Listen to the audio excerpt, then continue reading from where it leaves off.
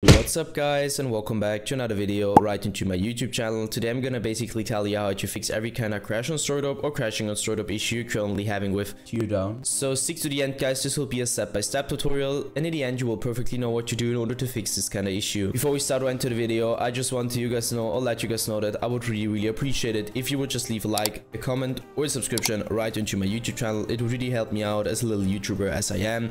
So the first step I would recommend doing for everybody is going to be to navigate to the very bottom of your screen, where you're going to right click your taskbar and open up your task manager. Next step is going to be to navigate to the top left corner of your screen, clicking onto processes. And once you click processes, I want you to click one of those random processes. And once you clicked it, you're going to type in, using your keyboard, the name of your game. If nothing pops up, it's good for you. If something pops up, simply right click and hit end task. Once you're finished with that, I want you to enter task manager again. Next step is going to be to take your launcher shortcut on your desktop or your in-game shortcut on your desktop, take it, right click it and hit run as an administrator. Once you click run as an administrator, your game will pop up or your launcher will pop up, and I want you to launch your game over the launcher.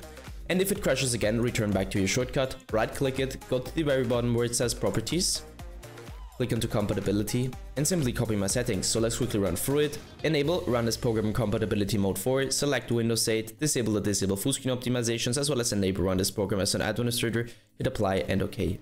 I would personally recommend to reset your PC afterwards, and once it is restored, you should be able to see this little administrator symbol right into your shortcut. What I want you to do next is going to be to launch a game over the launcher, launching game instantly, and this will probably fix your issue.